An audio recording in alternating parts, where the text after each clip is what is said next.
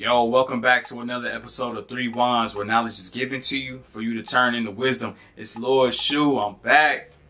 If you're a returning subscriber, welcome back, fam. If you're new to the channel, stick around. Y'all leave a comment. Let me know y'all liking the videos, what I can change. So let's get into it.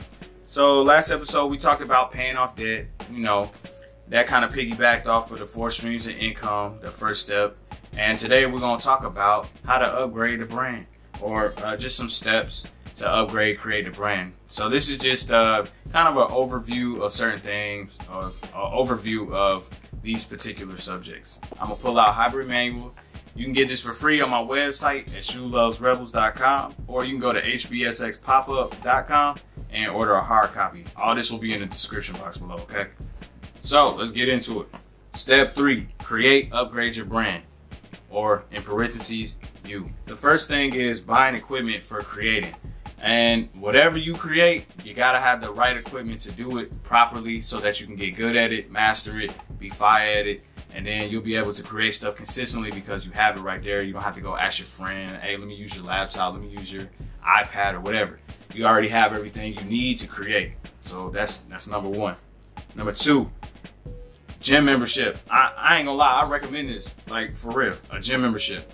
The healthier you are and the more you take care of yourself, the better you are to create. The more disciplined you are, the more disciplined you will be to create. That's just it, bottom line. 3, rent or buy a creative space.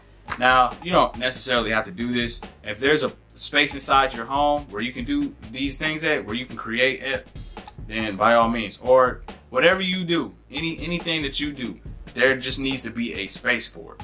Make sure that what you're doing works for your situation. Feel me? Last but not least, designing logos. When you know what your logo looks like, then you'll almost know kind of what the visual side of your brand will look like.